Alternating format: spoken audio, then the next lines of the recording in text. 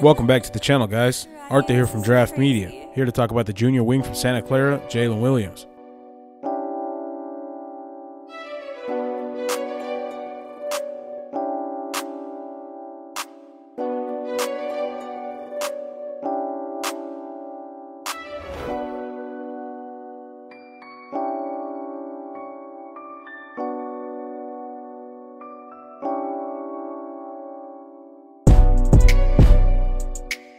Jalen Williams has been rapidly rising up draft boards after declaring for the NBA draft. He has a good handle and great patience, which allows him to navigate around the defense.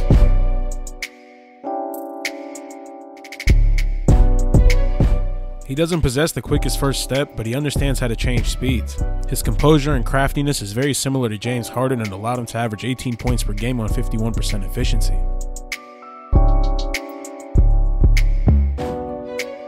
Williams looks really comfortable with either hand. He loves the straight line drive and has the one-handed layup down to a science.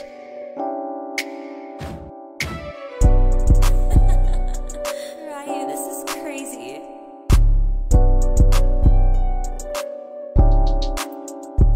Jalen also ran a lot of pick and roll this season, where he again shows off his ball handling and composure for these nice finishes.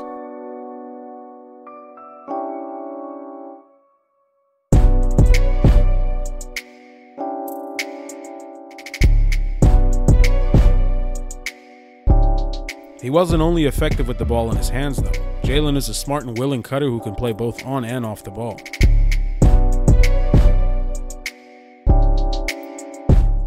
He also did a great job getting to the free throw line, averaging 4.3 attempts per game and shot 81% from the charity stripe.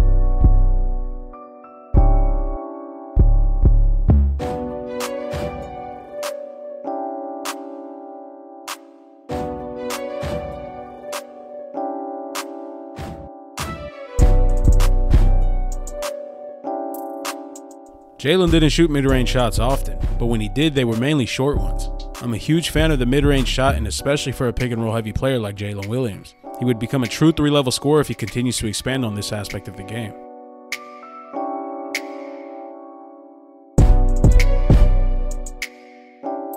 His three-point shot has significantly improved since his sophomore season. He's shooting right under 40% on over 3 attempts per game. He doesn't get much lift on his shot, but his stroke seems smooth. He's been able to play off ball as a catch and shoot wing at times and is even able to knock them down as a movement shooter. This provides Williams with the real NBA skill that teams can utilize. As great of a college player he was, he had a 25% usage rate, which will almost certainly not be the case at the next level. He's going to have to transition from being the guy to a role player who helps his team win. My NBA comparison for him is Kevin Porter Jr. with shades of James Harden. I expect Jalen to get his name called in the late first round to early second round.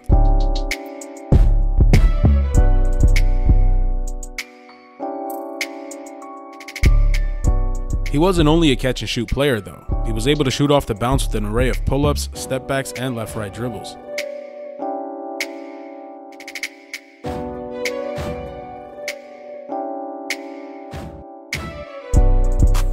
However, the former struggles are still somewhat of a concern. He may struggle to find the stroke early in the league, but should come along eventually.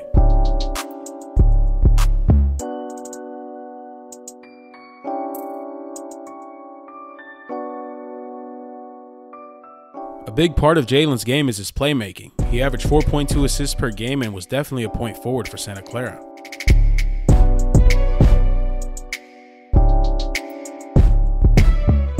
He has great vision and loves to hit his teammates with flashy passes. He truly puts his teammates in good positions to score. I believe Jalen's passing and handle will have him best suited as a secondary ball handler off the bench. In some cases, he may even be able to run point guard.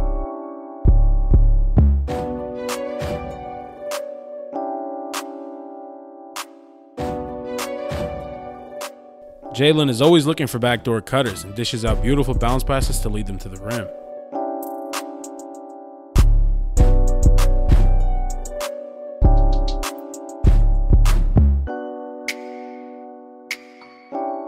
He's such a talented, dynamic passer that even when he was trapped on the baseline, he was able to thread the needle to find his teammate with his signature bounce pass. Jalen is always looking up and ahead and could fire off passes with one hand. He was essentially playing quarterback the way he would fire off one-handed outlet passes.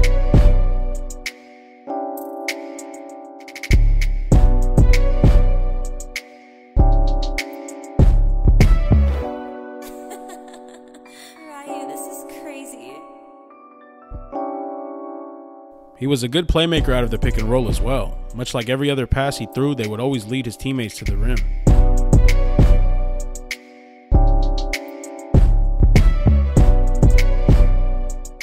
However, he did average 2 turnovers per game, and honestly with as many flashy passes as he throws, it's bound to happen.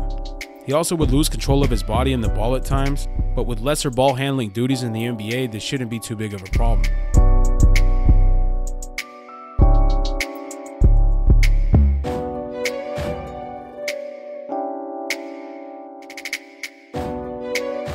Standing at 6'6" with the 7'3" wingspan, Jalen Williams immediately qualifies under the defensive potential umbrella. He has active hands, which I believe is his biggest asset on defense right now. Those active hands allowed him to average 1.2 steals per game, and he gets them in a variety of ways.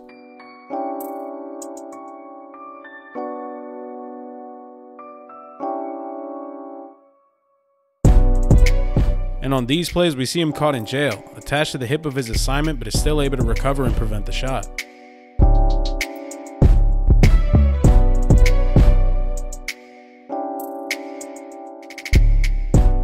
However, his defense in its current state is abysmal. He always seems to be a step or two behind and gives up angles too easily.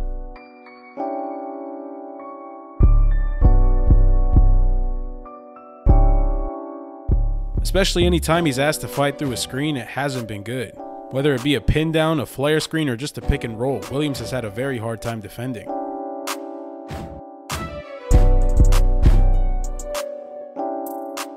I'm not sure if it was his coach, but Jalen seemed adamant on going over on screens, despite being taken out of the play every time. Falling behind the play put his big men in terrible positions defensively as well. They were forced to guard 2 players at once while Williams was virtually left on the outside looking in.